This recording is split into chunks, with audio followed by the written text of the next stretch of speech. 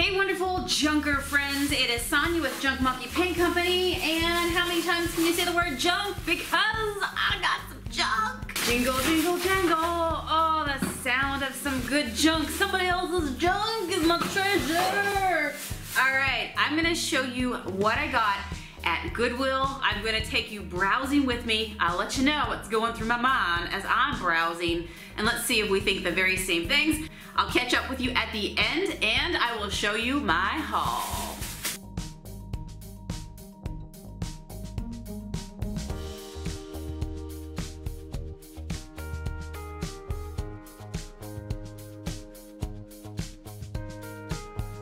What's that? Right here? Yeah. You want me to buy you that vacuum cleaner? You sure? I don't remember that one. All right, $10.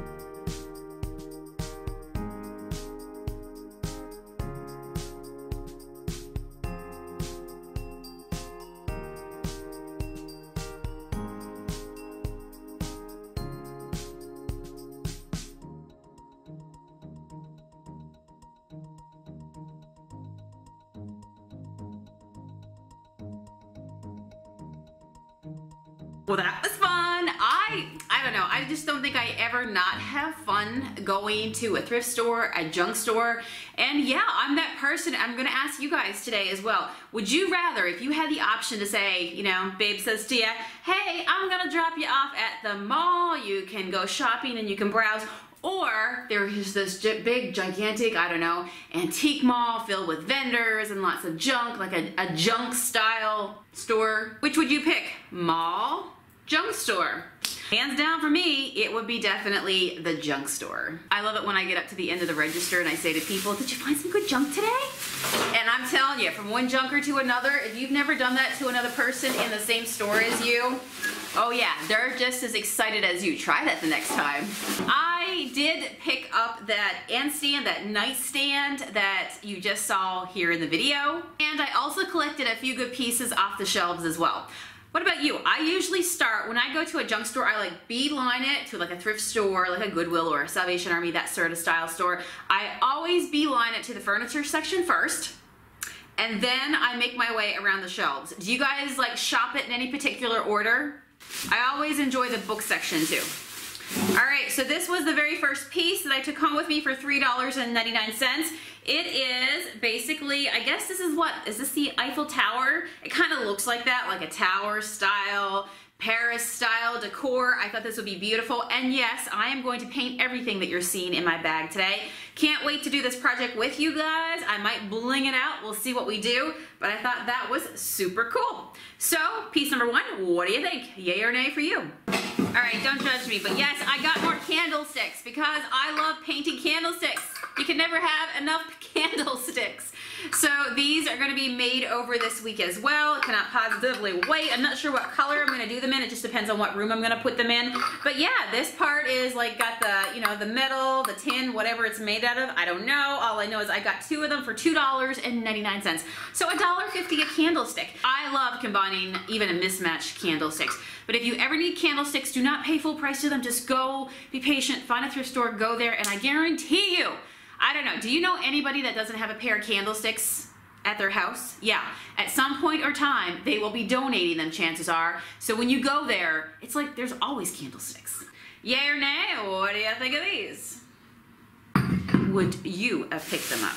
Yeah, this is like a layering piece. Your eye loves it when you decorate spaces. So let's say, for example, I painted these 2 candlesticks. This would be something that maybe I could put underneath it, all right? Use it as a centerpiece or a layering piece on a shelf. Let's see, what did I pay for this piece? $1.99. And it's just like a heavy, again, metal of some sort.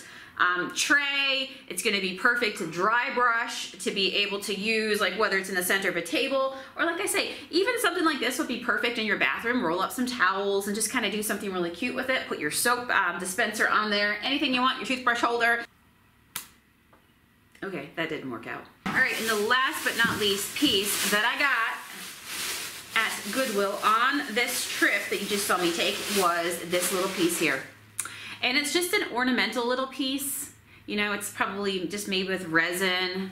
In my mind, I never care what it's made out of. I just look at the shape and go, do I like the style? Would that fit into my decor that I'm currently decorating with? And I just thought it was perfect. And yes, I will dry brush it and just jazz it up a little bit because it's got, I think I saw some chips on here somewhere. But honestly, yeah, like there's some chips right there. I don't know if you can see it or not, but you know, I will go ahead and I'll paint and dry brush this piece and it'll be beautiful. I love it. So for this piece, I paid all of $1.99. Love it. So let's see, $1.99, $1.99, $2.99, and $3.99.